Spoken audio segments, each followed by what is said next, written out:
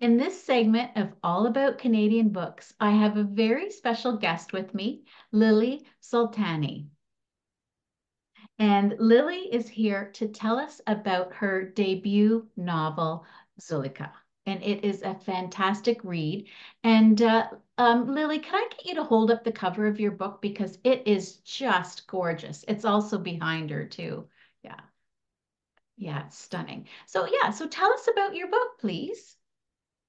So, in a short version of um, like an elevator pitch would be that Zulaikha is a novel about a woman unraveling a family mystery or unraveling the mystery behind the missing brother in the midst of aftermath of a revolution and a war.